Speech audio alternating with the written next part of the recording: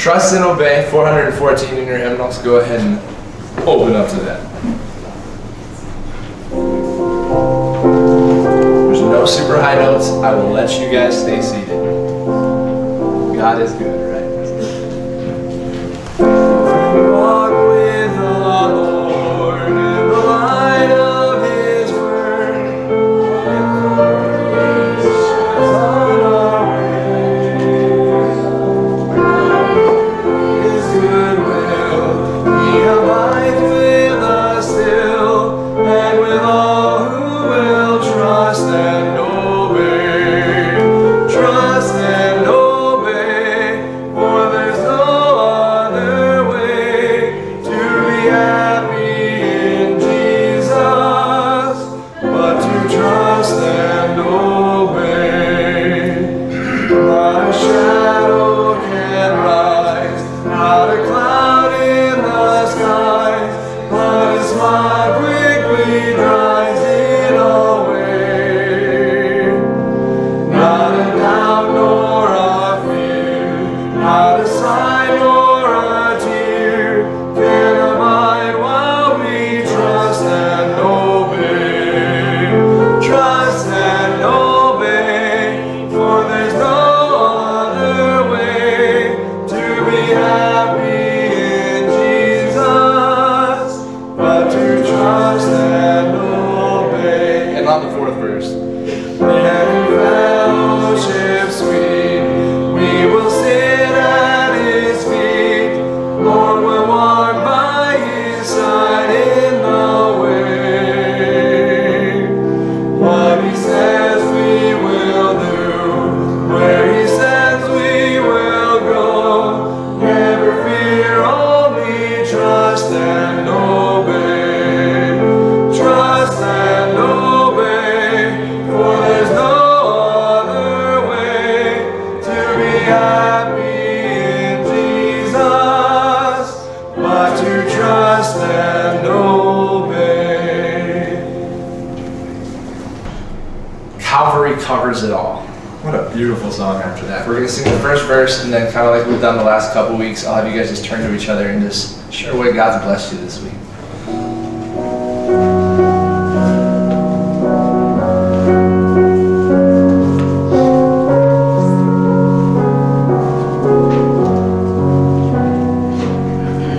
Are dearer than all that the world can impart was the message that came to my heart.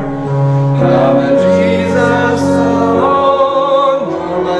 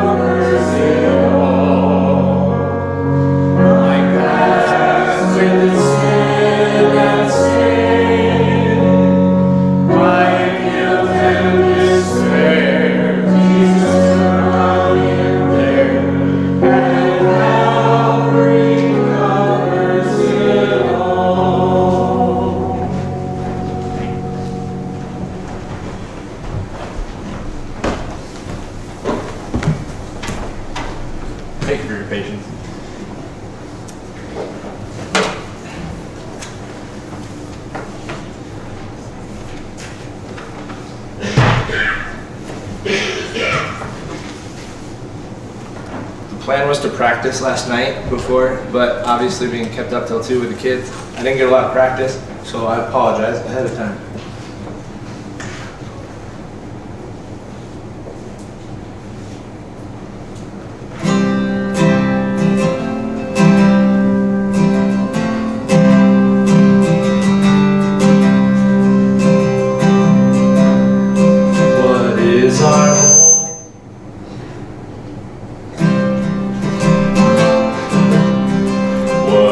Our hope in life and death, Christ alone, Christ alone.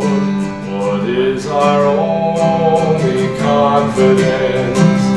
That our souls belong to Him, who holds our days within His hand.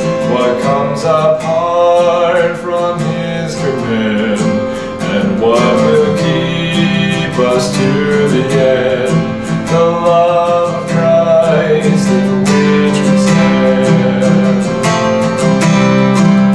Oh, sing hallelujah, our hope springs eternal. Oh, sing hallelujah, now and ever we confess, Christ our hope in life and death. What truth can calm the troubled soul?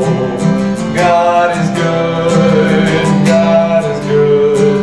Where is His grace and goodness known?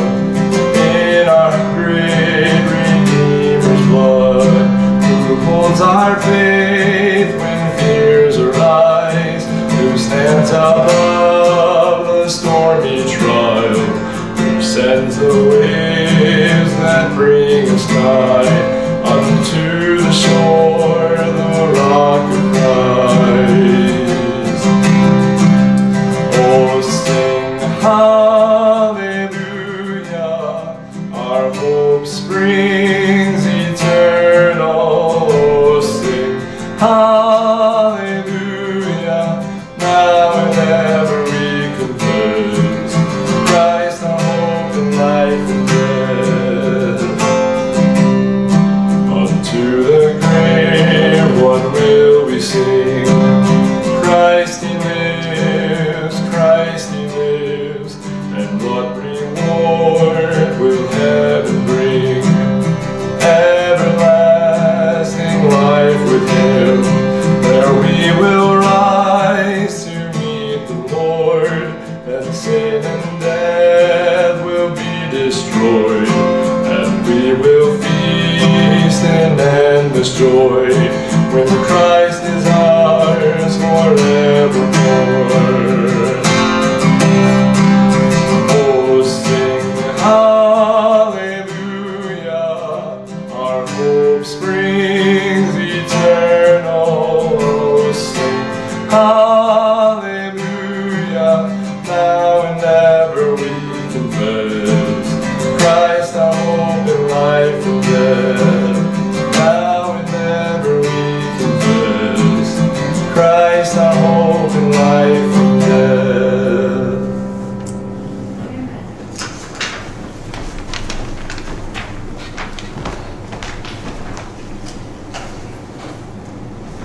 Thank you, Paul.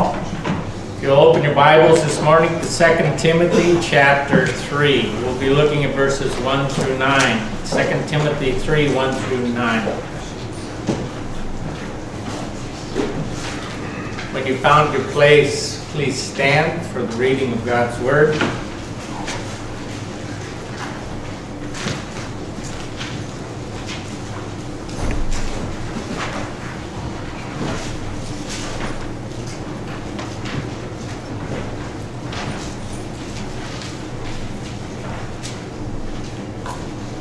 This know also, that in the last days perilous times shall come, for men shall be lovers of their own selves, covetous, boasters, proud, blasphemers, disobedient to parents, unthankful, unholy, without natural affection, truce breakers, false accusers, incontinent, fierce, despisers of those that are good, traitors, heady, high-minded, lovers of pleasures more than lovers of God, having a form of godliness, but denying the power thereof. From such turn away. For of this sort are they which creep into houses and lead captive silly women laden with sins, led away with divers lusts, ever learning, never able to come to the knowledge of the truth. Now as Jannes and Jambres withstood Moses, so do these also resist the truth.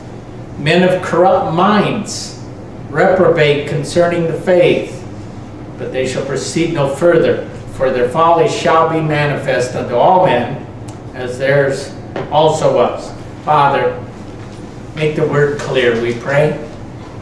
And I pray that it won't be just a message, but that it will reach our hearts and turn into something that really touches our lives, directs our lives, changes our lives, directs us where we need to be directed. I pray in Jesus' name. Amen. You may be seated. The Apostle Paul is writing to Timothy, and he warns that there will be times when it's hard to stay true to the gospel of truth, because there will be periods of church history, within church history, of a serious apostasy and its effects. Now, apostasy, what is that? It means that somebody professes to be a believer, but in reality they're not. And in general, there's a thought here that there will be those who reject the true gospel. We are living in very troubling times right now where the gospel is not received by many. And there are many who don't believe that there is a truth in the gospel. But really, this passage sort of seems to bring it home to the church, as we'll see. They sort of creep in to the church or churches and cause a lot of problem. Now, since people will reject the gospel, the message to Timothy is you should diligently remain faithful to the true gospel. And this passage shows us a few reasons this morning. We'll look at those reasons. As we look at verses 1 through 4, we see here that when there is a rejection of the true gospel, there are negative effects. Now, this is something that we need to have people come to understand more and more. It's not good what happens and the turnout, the results, when you reject the true gospel that we have before us here. It's a very negative thing. It's destructive. And we see it here. He talks about these people that reject the gospel, and he goes through a list of things that characterize them, and you see that those who reject the true gospel will pervert moral decency. Now, as I said, we're living in a day and age where there are people that don't believe there is an absolute moral standard, that morals are determined by what you personally believe, and that there is no God who establishes a moral standard. And we look at our society and we can see how that's turning out. And as we read through this list that characterizes people who follow this kind of false teaching, we can say, wow, that's true right here in America. That's true in our world right now. People who have rejected God and rejected Jesus Christ and rejected the scriptures, ooh, it's pretty negative. These people will materialize throughout seasons of the last days. Now, as many churchgoers read this passage, and many believers read this passage, the first thing we think of as the last days is, oh, just before the time that Jesus comes, right? Just before he comes, that's the last days. But actually, the last days incorporate much more than that. As the Apostle Paul writes, he believed that they were already in the last days. The last days include all the period of history from when the church began till the time Jesus comes. And in fact, as he writes, he says that Timothy was to turn away from such men, indicating that he was already living in the time when these things would be true. They existed in Timothy's day, as you see in the last part of verse 5, from such turn away. And they emerged throughout church history, and the word that's used for times is a word that indicates seasons of time.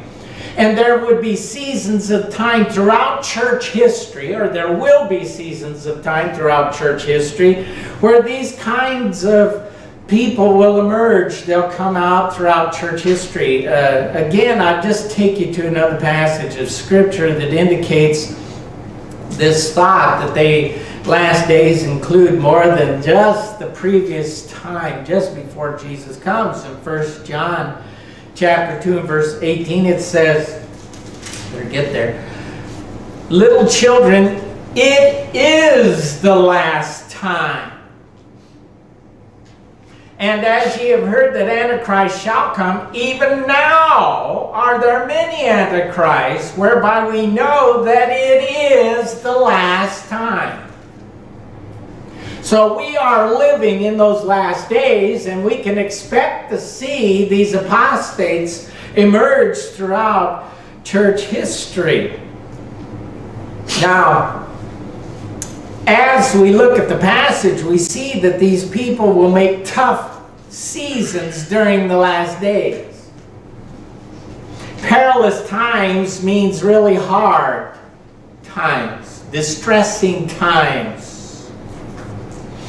And we can see that it's difficult because of the character that they present, and it makes it hard for others to have a true character and to stand true to the faith and the true gospel when everybody else is rejecting it, denying it, and making it very difficult with the kind of living that's going on around them to stay true. Now, it's important as we go into verse 2 here to see that the first thing that is mentioned, if not the first two, are really the key to the rest, because it's as a result of this problem that the other things function the way they do. And I would say, at least primarily, this first thought, "For men shall be lovers of their own selves." You see, it's telling us here that they focus on sinful self. Literally, it means that they are selfish. Lovers of self means they're selfish, they're looking out for their own self-interest. Now, the Apostle Paul said in Ephesians that no man ever yet hated his own body, and if you love your wife the way you're supposed to, you love yourself. It's the two different words for love, by the way. There in Ephesians it uses the word agape, and this uses a different word. And I don't know, I'll pronounce it right off the top of my head, philatus or something along that line, but that word in Ephesians is the idea that, and the context makes it clear that a man will take care, a proper kind of care, for his well-being, to provide and to protect. This here goes beyond that and is the whole idea that I'm totally narcissistic. I'm thinking only about myself. And this is the thought that he gives here. Now, the Word of God tells us the kind of thought that we should have when it comes to love, and the proper kind of love that we should have in 2 Corinthians chapter 5 and verse 15. And in that verse it says, "And that he died for all, that they which live should not henceforth live unto themselves." but unto him which died for them and rose again. We're not supposed to be living for ourselves, but for the Lord Jesus Christ who died for us and rose again. And so instead of thinking only about self, I ought to be thinking about the one who brought redemption, the Lord Jesus Christ. As a result of this self-love, they function in sinful selfishness. And I'll just go through some of the things here that were mentioned and give a brief definition. And I thought about putting it in your notes so it was all down, but there wasn't enough room. So you're just going to have to pay attention, I guess. Best you can. All right? First of all, it mentions that they are covetous. You know, when you're thinking only of yourself, actually what the word means is they're self-lovers and they're money lovers. They love money. We do have a passage of scripture that says the love of money is the root of all kinds of evil. Money itself isn't that. That's often misquoted, but the love of money is. And these love money to gratify those selfish desires. They're boasters. They're braggarts who make a big display of themselves. They're proud. They're arrogant to appear above others. They're blasphemers. They use abusive speaking towards others. And God, well, no one else counts. You see, it's all about me. They're disobedient to parents. Now that means they have a self-will. And they're against parental authority. Again, it's all about self here. They're unthankful. That means they're ungrateful. And the reason is they don't feel any dependence on others. And probably have the idea that I deserve it or I'm entitled to it. They're unholy. They have no respect for that which is sacred. They're without natural affection, and we can see that in various areas. The normal things that would and should include love, like the family. Look at how many divorces that we have among people. How many parents abandon their children. Look at the unnatural affection in the LGBT. I almost got it out without failing. The sodomites, I'll put it that way. There's all kinds of unnatural affection. Truce breakers. They're hostile and they won't allow forgiveness or peace.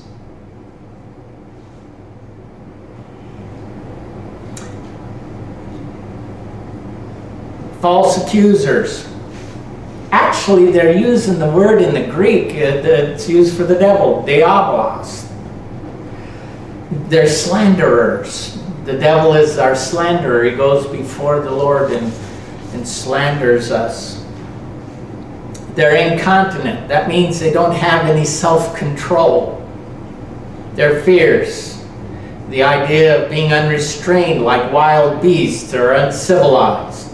They're despisers of those that are good. That really means they're haters of good. They hate good and they hate do-gooders.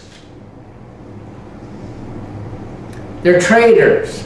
They betray others to bring them ruin. They're heady. That means they're headstrong, rash, reckless. They're high-minded. That means they are conceited or self-important. They're lovers of pleasures rather than lovers of God. That's a desire to gratify fleshly appetites. And that would be appetites of the flesh of all different kinds. That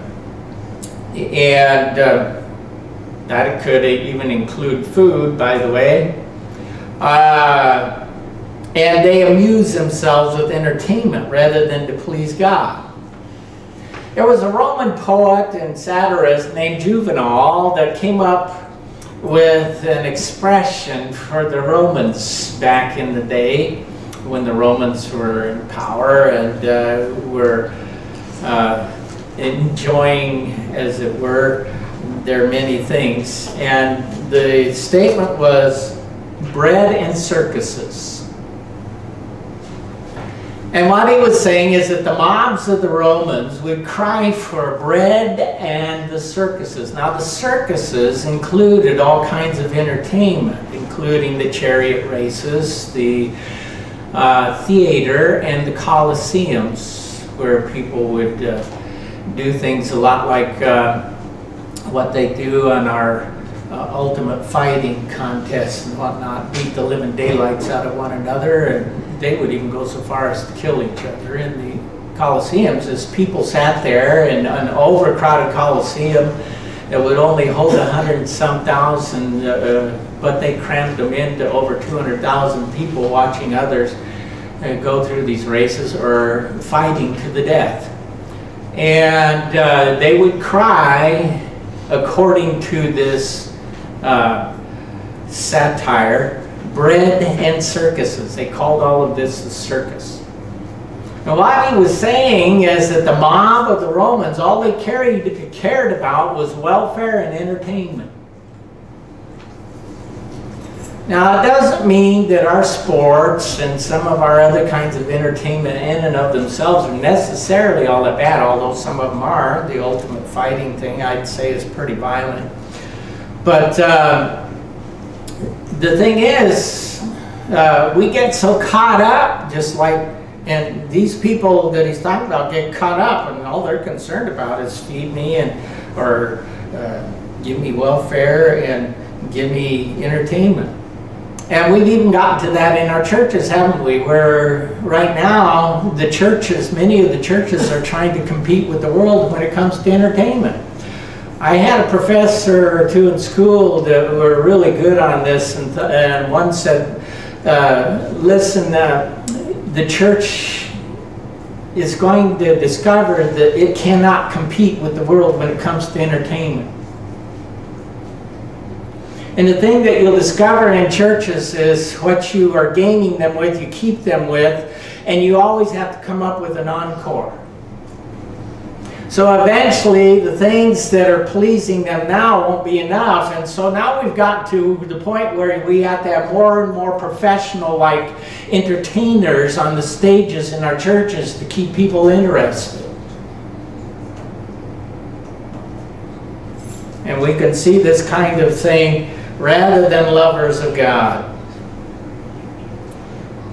You know, the Lord has told us how that can be combated. And that is found in the greatest commandment.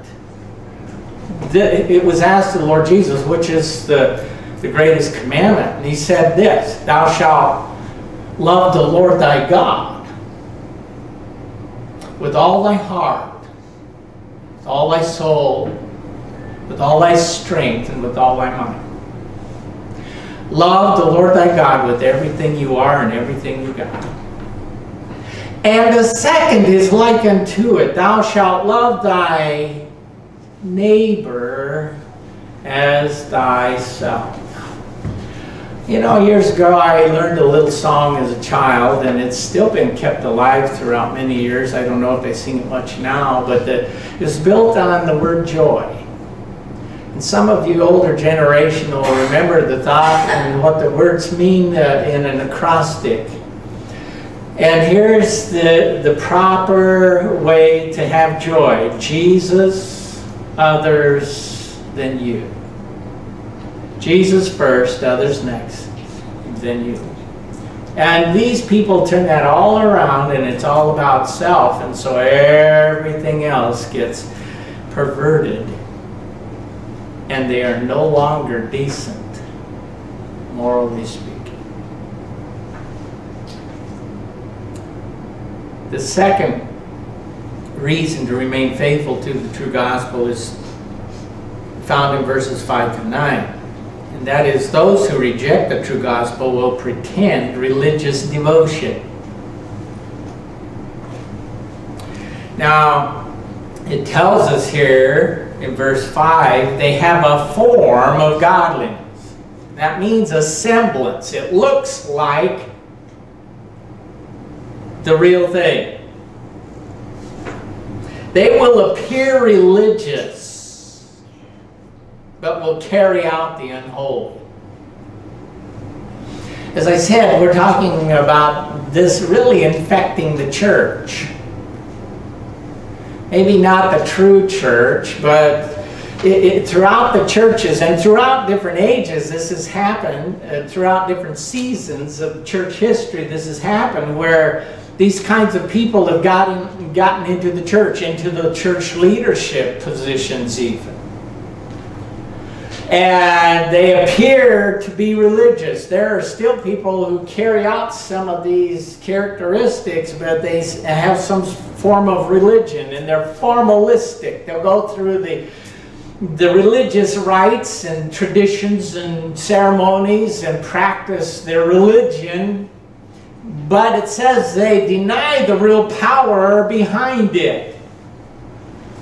And the real power behind everything is the gospel, that salvation is through the Lord Jesus Christ, and a changed life for the glory of God and for the good of the person and society all happens as a result of putting your faith in Lord Jesus Christ and having Him save you from your sin. And they deny the true gospel of salvation in Jesus Christ, and they pretend religion. They have religion, they don't have a relationship with God through the Lord Jesus Christ. And so they're powerless practically to live a godly life because they don't have God. It's a lot like the movies. You know, they put up these sets for the movies. We did a similar thing when I was in high school. I was asked to be a part of a play. It's the only one I ever was a part of, and hallelujah, I'm glad of that. We did The Music Man. And they had these things that made it look like a town on the stage. Of course, we weren't nearly as professional as the movies. And you'd step through the door, and on the back of that, it just the rest of the stage and some wood and stuff that held it up there. The front looks all nice and like a town, but behind there, nothing. No town there. Same thing with the movie sets. I was in the place outside of Keystone called Meeting the Need. They used that location to make a movie that's going to be out soon. It's a horror movie. And they had, he showed us the guy that's a caretaker took us on a little tour of the place, and he showed us the haunted outhouse.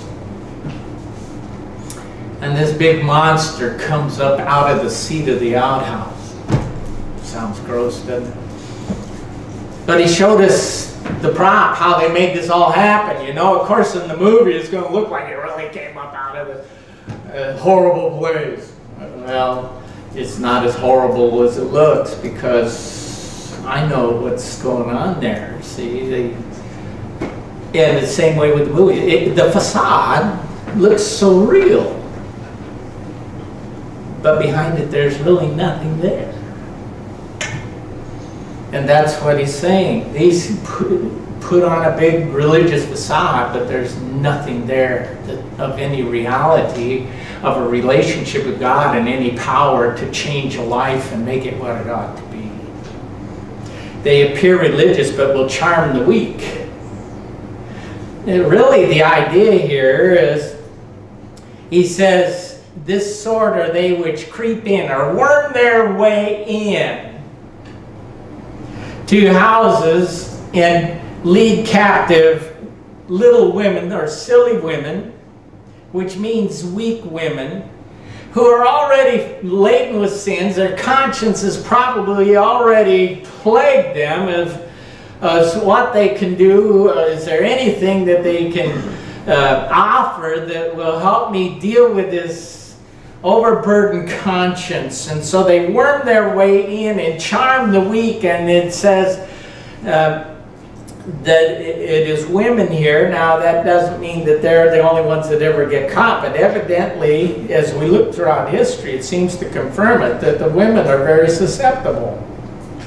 And throughout history you'll find quite a few times that God has allowed these kinds of people to do their dirty work, and it has affected women who got caught up in cults, have started false teachings of various kinds. As somebody brought up, that look at how many wives that the polygamists have and so forth. They're looking for some sort of answer, and they get caught up and they're led captive into their false teaching. And they appear religious, but will combat the truth. Now, Jannes and Jambres are never mentioned in the Old Testament, but there was some documentations of that period of time that Paul evidently knew about, and Timothy knew about, that gave some sort of teaching that these were two Egyptian magicians who, during this time that Moses was appearing before Pharaoh, they withstood him, and so he uses their names because they were familiar with that to get the story across how they withstood Moses. These withstand the truth, and the truth tellers, the gospel teachers, they're actually in opposition against them. Now he says they will not succeed. They will proceed no further in their attempt to overthrow the truth. Eventually God is going to reveal them for who they really are. And through periods of church history there have been times that these false teachings have been exposed and no longer made effective. Now there is one aspect here that I just want to bring forward, and as we go later on, we'll see it again, Lord willing. In verse 13, it says, evil men and seducers shall wax worse and worse, deceiving and being deceived. So it will continue to progress and get worse, and just before the Lord Jesus does come, it will be at some of its worst. And that's why many of us believe that we're very close to Jesus returning, because it's about the worst it's been. And there are other things that indicate his return may be at any moment. Of course, the Apostle Paul thought his return was imminent. He thought he could be possibly one of those that experienced the rapture of the Lord Jesus Christ, 1 Thessalonians chapter 4. But as we look at how the world is going, it is getting worse and worse. And you say, well, will they be stopped? Well, if not directly during this period of the church age, after Jesus takes his church home, he will judge these people and expose them for the false teachers that they really are. And when Jesus sets up his kingdom on this earth, he will show who is true and reveal the truth to the world. Now the Apostle Paul tells Timothy just exactly how he ought to respond. And he says that he should not have anything to do with them. From such, turn away. Now that can have a couple of thoughts. Number one, don't go into their fellowship.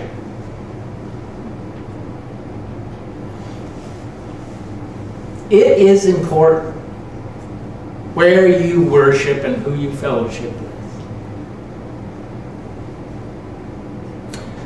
And I tell you, there are churches of all kinds, and we may have some differences here and there, but when it comes to the foundational truths of the Word of God, if they're denying those truths, have no fellowship with them.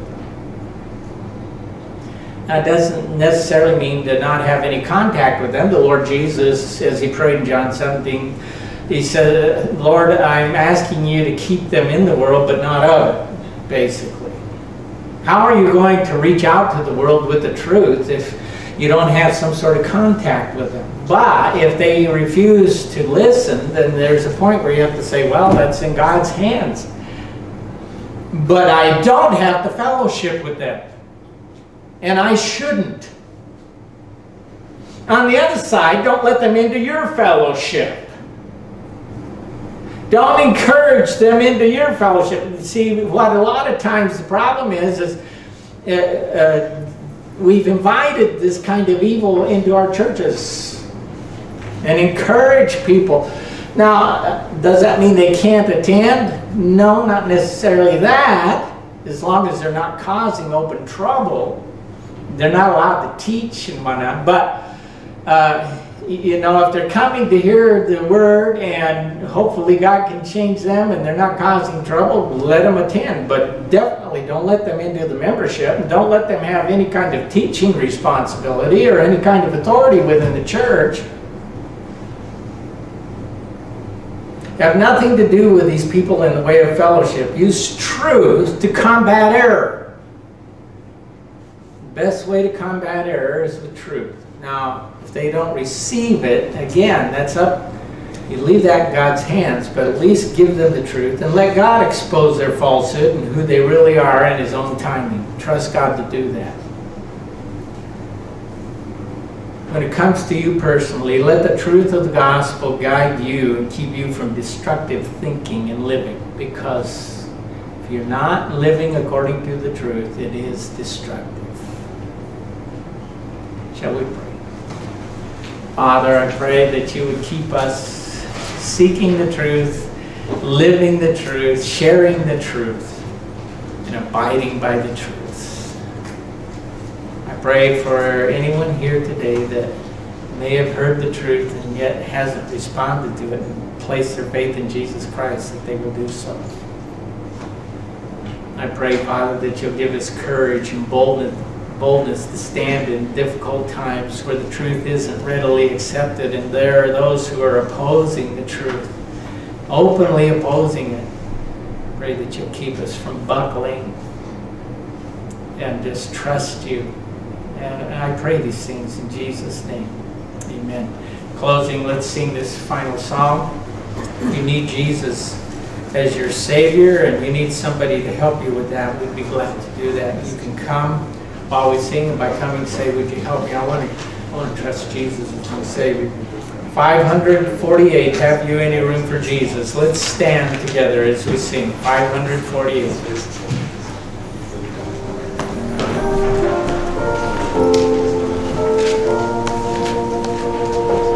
Have you any room for Jesus? He who bore your load of sin, as he knocks and asks admission, sinner, will you let him in? Room for Jesus, King of glory, hasten now his word of